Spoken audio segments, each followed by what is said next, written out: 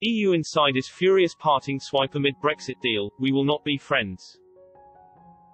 European Union insider and MEP, Philippe Lamberts, told Express.co.uk that he cannot be friends with prominent Brexiteers as the UK and EU secure a deal. European Commission President Ursula von der Leyen has announced that the UK and the EU have reached a fair deal after months of haggling.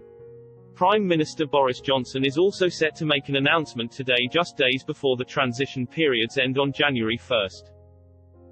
Reports suggest Mr. Johnson is confident that he can win over Brexiteer MPs in the Conservative Party as the anti-EU European Research Group, F.U.R.I.O.U, turn to their lawyers to scrutinise the deal.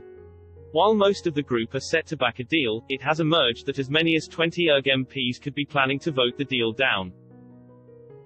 Nigel Farage, prominent Brexiteer and leader of the Brexit Party, tweeted his anger about the deal. He said, "It sounds like the British team has dropped the ball before the line. No wonder they want a Christmas Eve announcement to hide the fisheries sellout."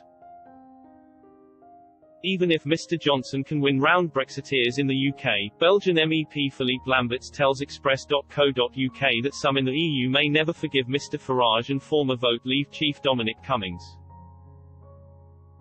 The co-president of the European Greens said he cannot be friends with the Brexiteers who lied about the facts.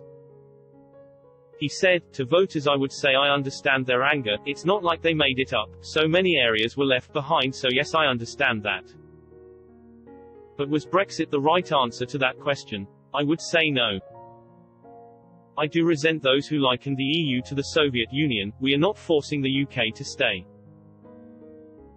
We want to remain good neighbours, but the politicians who advocated for Brexit, many of them lied about the facts.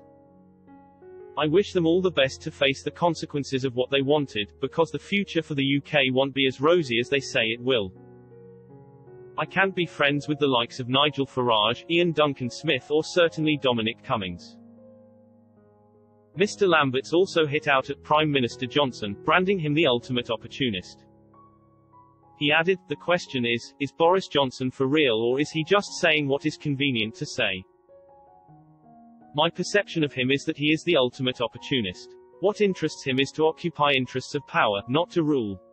Not even to govern. He likes to occupy power, not to wield it.